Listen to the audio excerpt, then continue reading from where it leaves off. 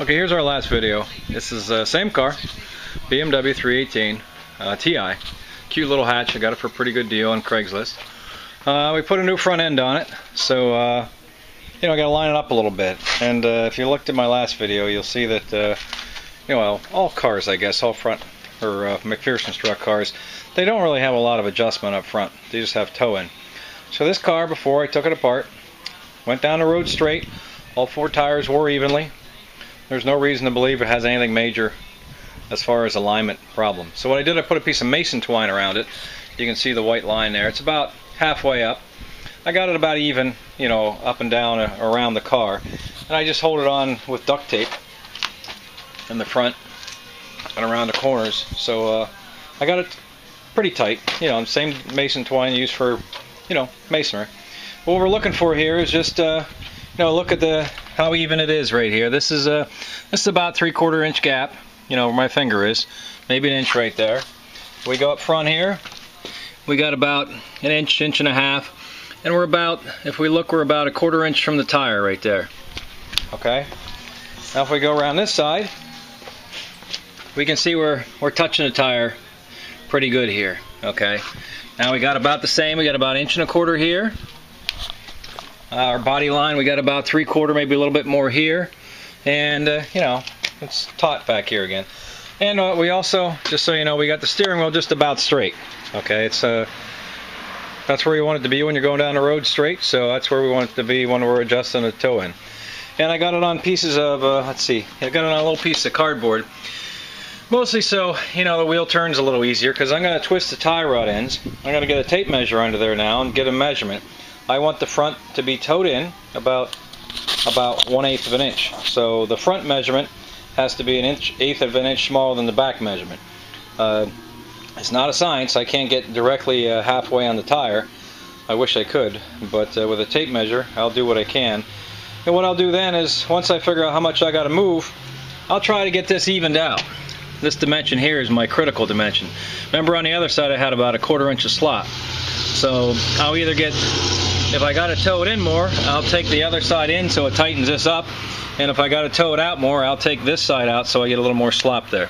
So let me adjust it, and I hope that explains what I'm up to with this mason twine.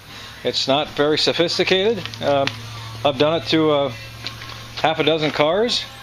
Again, these cars weren't demolished. They were good running cars, and they had good tread wear, so I have no belief other than they're in pretty good shape. And I put new suspension components on this, the control arms and stuff, so I really don't think I need to get much more in depth than, unless something amazing happens. I'm not going to take it to the shop and spend $100 to give them to give me a tow in. So that's the excitement. Maybe I'll show you underneath the car once I figure out what I got to do.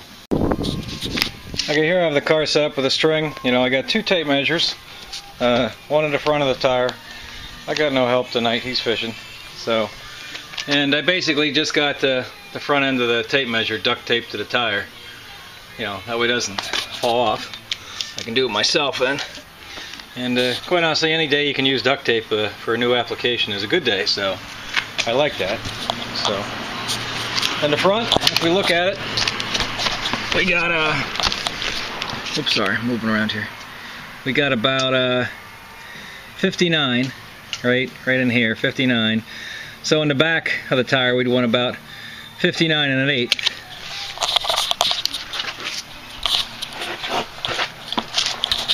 And in the back we have what do we have?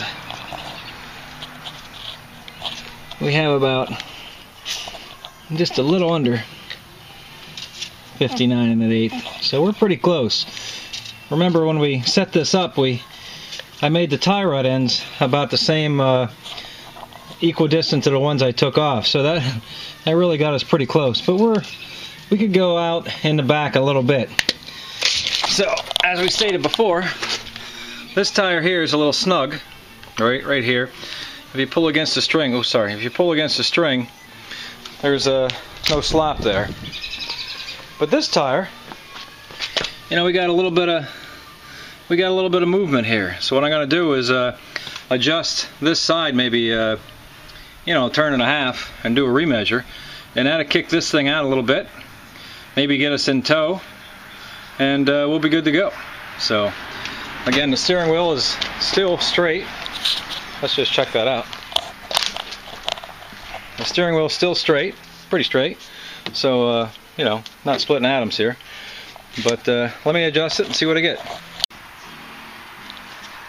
So here we are, we got the thing pretty close. If you look in the front, you know, the front of the wheel,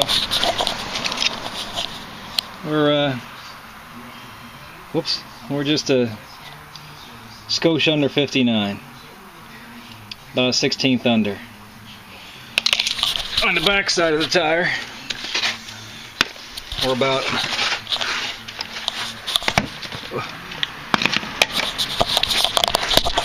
sorry about that. We're just a little over 59.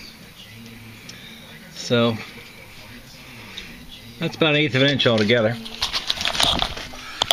Now if you look at the line here, we're touching a little bit, no doubt about it. And this side, you know, we're now touching. We're not touching quite as hard as the other side, but you try it. You put your mason twine on here and, you know, mess with it a little bit and make your adjustments. You'll probably mess up a couple, but you know, the wheel's pretty straight, so we're good to go here, I think. So I'm gonna get underneath, tighten the bolts, and take it for a test drive. So we did a lot with this car in the past week. We made a neat little puller to take out the control arm bushings. Anytime you can make tools is a good day too, so I like that. And put a muffler on the beast, change the diff fluid. So this 98's got about another 10 more years in it. So okay, enjoy the video, I hope. Talk to you later. Bye.